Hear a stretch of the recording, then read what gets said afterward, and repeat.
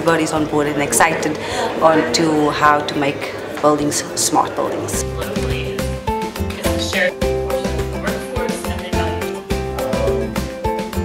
Architecture needs to change. Architects are responsible for 40% of climate change, and until architects start thinking differently and designing buildings differently, we're going to continue being responsible for climate change.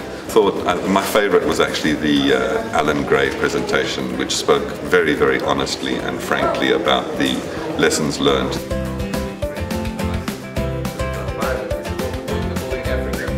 Smart buildings are pretty cool because when they're really working well, you don't notice that you're in them. Right? It means people get lots of fresh air, lots of light, even all the systems work the way they should, and you don't have any problems. So our experience in a smart building when it's working well is that it's absolutely brilliant, and if you can do it right, then you're doing a great thing.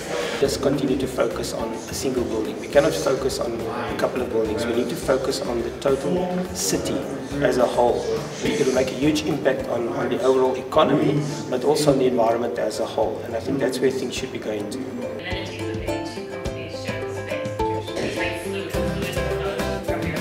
A smart building is like a living organism, and it is focused on the smartest component, which is the human being.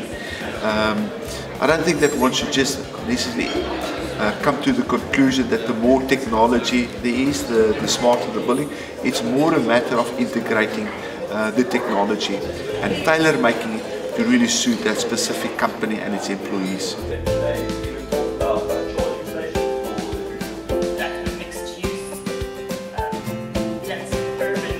There's no time for reinventing the wheel for Africa. We are behind, and therefore we don't want to waste time. So networking can be only through such symposium and conferences. I think it's a nice group of very professional people. I'm in awe of the speakers and the panelists, and I think the delegates are learning a lot. Very pleased how much people are taking the environment seriously and community seriously, and how what they can do can improve sustainability as a whole. And that for me, has been by far the best part of the morning.